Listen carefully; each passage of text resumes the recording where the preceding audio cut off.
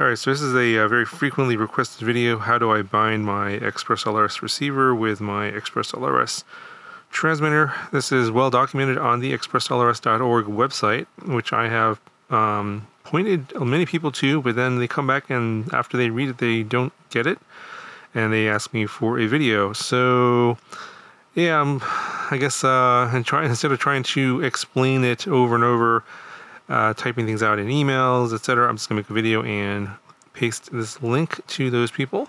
I know a lot of you already know how to do this, and this is probably not redundant or not necessary for you guys. I get it. This is not for you. It's for a small percentage of you that not able to figure out the instructions on the ExpressLRS website. So I have here a jumper T-Lite V2 with a nano transmitter here on the back. I'm going to initiate the binding via the ExpressLRS Lewis script. This is the new Fox Whoop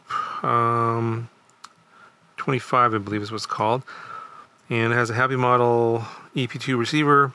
These instructions are receiver independent. Doesn't matter what receiver you have, it'll work the same way. And this is assuming that there isn't anything wrong with your build or your setup.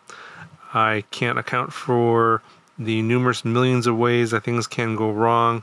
This is assuming that you've installed it correctly, and then these are instructions on how to properly bind up the receiver. If you've installed it incorrectly, you'll have to probably get some special help for that. That's beyond the scope of this video.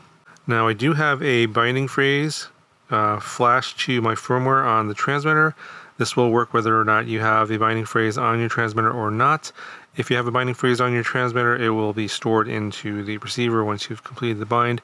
Apparently, someone gave me some bad information. Someone on Facebook said that this doesn't work if you have a binding phrase in your transmitter, but I'll show you here that it does. And this is another video that I can point to as a link to show that, yeah, people on Facebook are not always right. They're often wrong.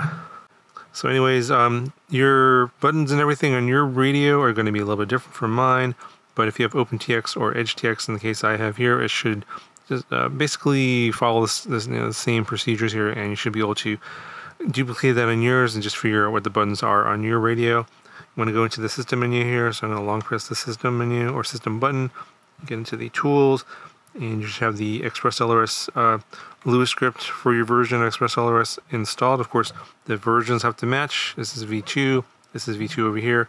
If they don't match, then it's not going to bind. We'll go into the script here, and we can see that we've got the radio or the transmitter. In your settings here, we'll just go down to bind, and we'll leave it here for now and get this ready. I'm going to press the enter button there once the receiver is in bind mode, and this is the thing that gets people. This is what they want. This is the thing that they want to see, is you have to power it on, the light turns on and off, then you want to unpower it, and you want to do that 3 times, and then the light will double blink, and then you know that you're in bind mode. So at that point you want to leave the power plugged in, and it will continue to double blink. It means it's in bind mode, and then you're ready to go to the transmitter to execute the bind commands. So let's go ahead and I'll show you this. So the light's going to be right here. I'm going to power this on and off on camera, so pay attention and look at the light. So on and off, on and off. There we go. So the third time you should get that double blink. That means that the receiver is in bind mode. Hopefully that makes sense to you. I obviously showing you in the video. If you're not able to figure this out, I'm afraid I'm not able to help you. So press enter. You can see there the light turns solid. And now we are bound. So let me just get out of here.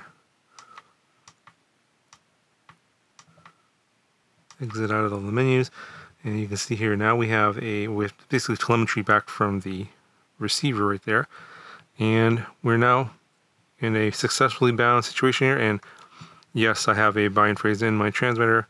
It does work with the receiver, and we do the standard binding method. So that is it. Hopefully this will help you guys out. For those of you who are having a lot of trouble figuring this out, again, light on and off, on and off. Third time it should double blink. You'll be in bind mode. I guess that's the trick. So some receivers, they'll get power. On some receivers, they'll get power from the flight controller board, and you can do that via USB. So that's another way you can do it. You don't have to necessarily use a battery, so that might be a little bit different for your situation. But in this particular build here, this flight controller does not power the receiver via USB, so I have to use the battery. All right, that's going to do it for this video.